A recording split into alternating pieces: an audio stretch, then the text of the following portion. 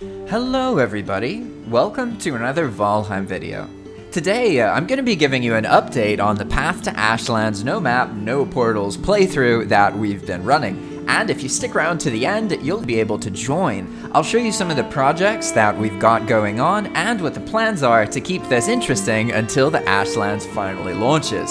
I'd noticed that there's certain seeds that you can actually connect all of the land masses in Valheim. You can have a single path that you travel on, because I always felt like that was something that was sort of missing from Valheim. I wanted to go on an epic journey that I could just follow down a path and fight the things I find along the way.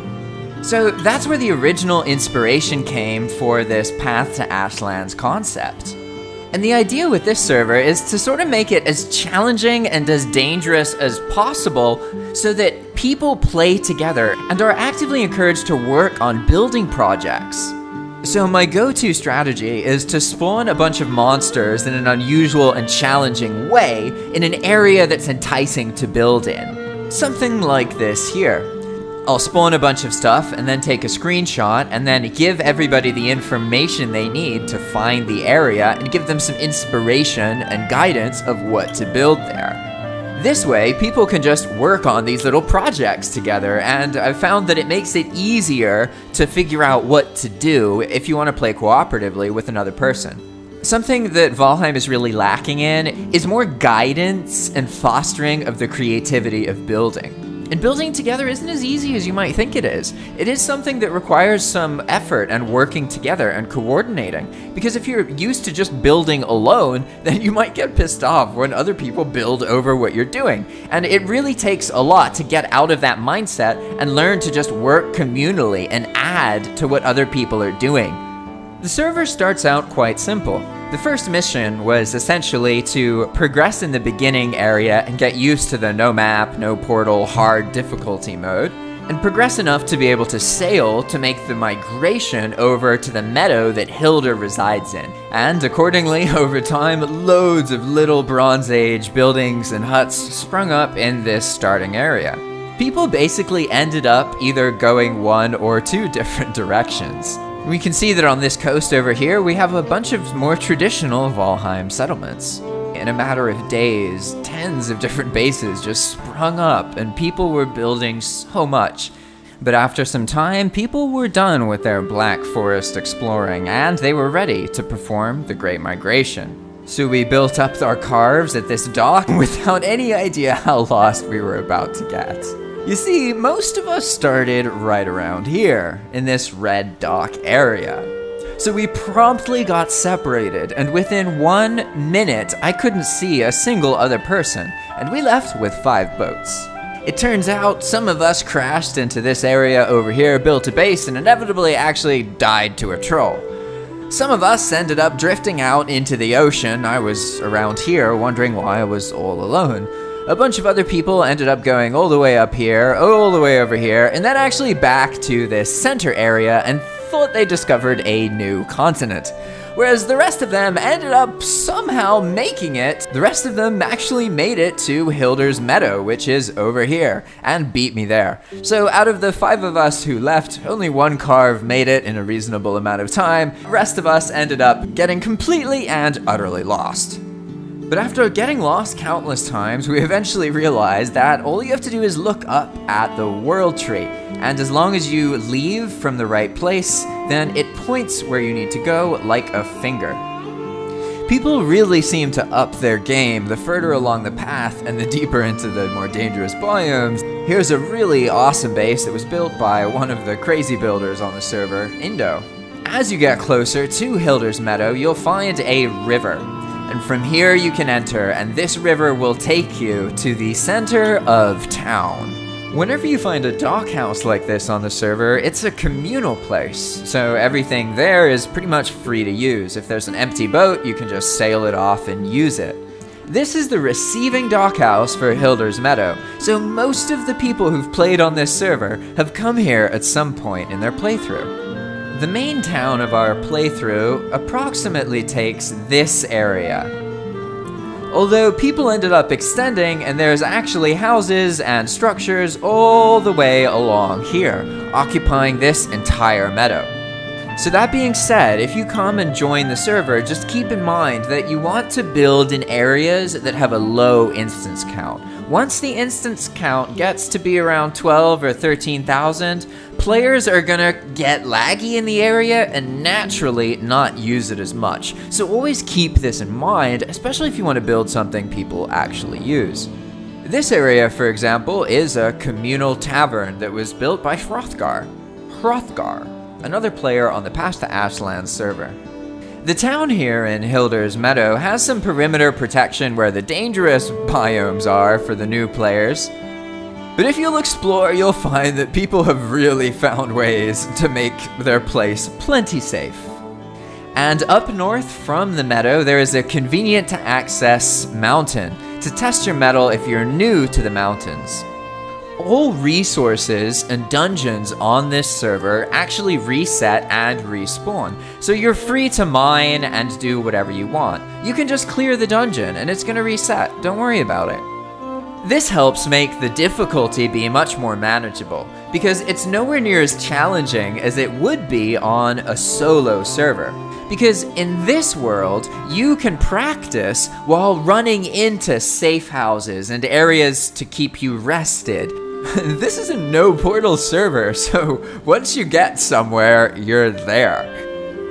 Some players really took the path concept a lot further than I even imagined, with Hrothgar and some others building out the swamp so that there's a whole path system and areas to smelt and forge iron as the crypts respawn. And then they even built these wicked bridges that are huge, which you can sail under. And they didn't do that once, not twice, but actually 3 times. And then, over time, we grew in strength and moved forward through into the plains. We proceeded to make this whole area in the plains and practice building and trying to make it safe without getting too ganked by goblins. And this is where we built the Plains Communal Dockhouse. And now this path is very well established. It goes on and on and on and on.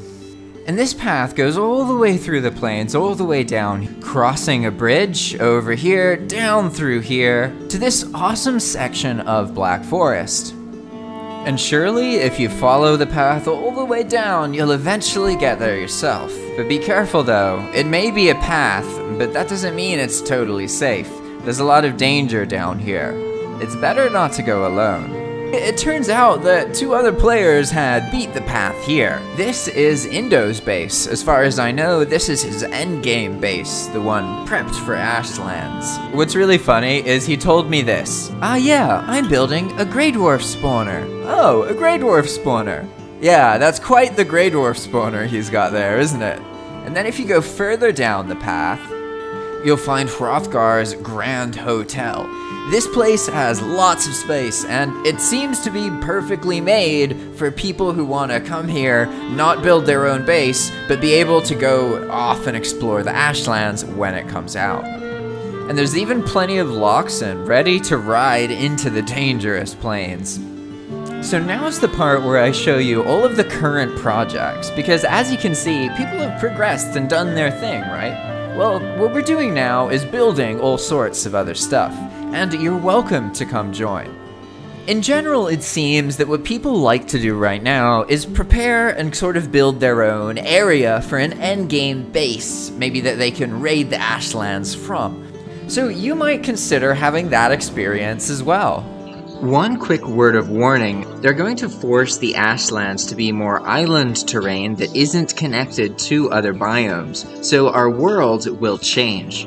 Avoid this region. Some people have already built certain things here, and I'm going to do everything I can to move stuff around and use different worlds to copy and paste the buildings, so it's gonna be okay.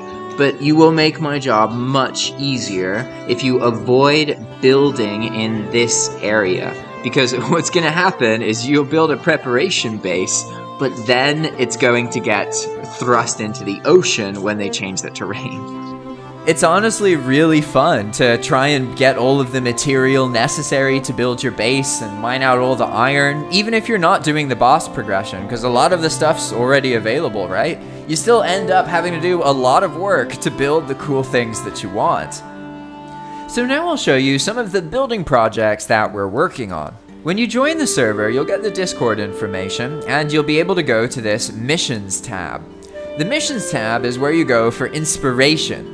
There's a lot of sort of, let's call them mini campaigns that I've spawned and filled with monsters to give players something to do. By looking through this tab, you can find missions. These missions are a way to get players to do things together and build things and work on projects with one another. There's many special places on the server that have all of these large rocks spawned here. This allows players to build their own bridges and cross entire regions, connecting entire continents by foot. These building areas usually have a lot of monsters spawned and a combat element added to them, typically requiring players to scout it out first and then go in with some kind of plan to clear out the danger before they get started building. Now, as you saw earlier, we have a swamp kinda close to the town, but it doesn't really have that many crypts in it, even though they respawn. So what we've been working on is accessing this huge swamp over here, which has loads and loads of crypts, so that we can get more iron more easily. And that's where I've created these access points, so we can make bridges crossing over the swamps, connecting all of these trees. And if you want to find any of these assets and maps that I've been showing in the video, all you have to do is go to the Nomap Maps section or the Path Planning section. We've found that by using these maps and sharing them, it really increases the immersion and gives people fun little projects to work together. And eventually you'll find this file, which shows all of the paths that were made on the server. And we're almost ready for the next series of events to begin. You see, I've got some events planned to keep things interesting. The idea is that we use the easy path that we've created so far, and then we make a more challenging path that we build through the most intense parts of the biome. This way I can send us on winding adventures, putting the path through dangerous areas with pre-spawned monsters that people haven't encountered. Let's just say some of these surprises are kind of intense. And this has allowed me to test out combat in Valheim and create all sorts of interesting combat experiences that I can customize as we play them together. And you know, I gotta say, I'm excited for Ashlands. But I've honestly been blown away how fulfilling playing on this server has been. I just am finishing up a break, but I played on it for like 2.5 months straight, and I had an absolute blast. It was insane getting so into the building and not even caring that much about progression. I personally didn't even kill past Motor, but I had so much fun. And that experience has really inspired me to try and figure out how can I make a server that feels sort of alive enough to make building interesting, and at least you can build something and feel like someone might find it at some point or use it in some way. And if all of this sounds interesting to you, if you want to try out this experience of gathering resources, staying alive, and building something on no map, no portals mode, it really is a blast, especially if you do it together. All you have to do is scroll into the description of this video and join the Poolside Discord server. The Poolside is a community Valheim Discord server. It's run by Splash and Captain Crumbs, who also make videos about Valheim. When you first join, you'll likely need to go up here to the Channels and Roles section to browse channels here. Scroll down and look for the JPValheim section somewhere near the bottom, and then click on Follow Category. I've added a lot of different chats for different purposes, so this is how you get them to all show up. From here, you'll be able to access the server info channel, where you'll be able to get everything you need to actually log on to the server yourself.